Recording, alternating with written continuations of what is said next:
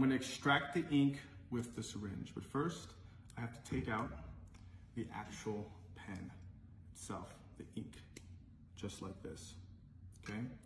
The next thing I have to do is I have to clip it so you can get right into it, just like this. The idea is I'm gonna go ahead and expand this and slowly insert it just like this. Hopefully it should be, oh, it's a bubble. Okay, I have to be really careful. It might pop on me. Okay. So I clogged it, but that's okay, because what I'm going to do is just use the ink on the syringe, like so. So I'm gonna grab a leaf like this, okay? Now I'm gonna apply it like a rectangle,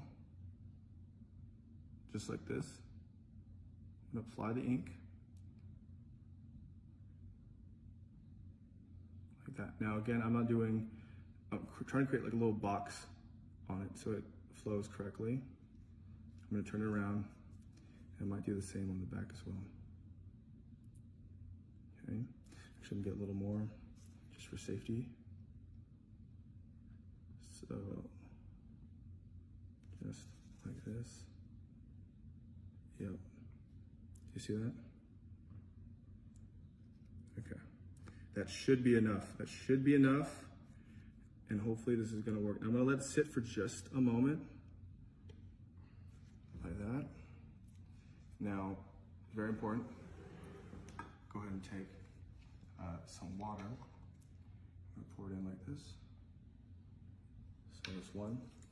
And I might just use two as well. So two.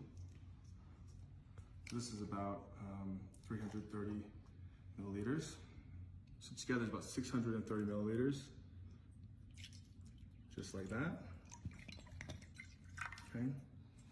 Now again, I should be able to take it and then apply it.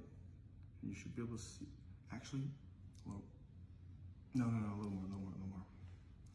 A little more. I think it's enough. Like this. Now there's something with the ink. It's like alcohol in the ink that makes this all work.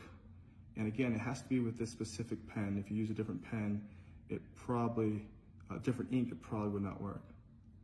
I think that's the right amount. Okay, if we're ready, hopefully it should just like this.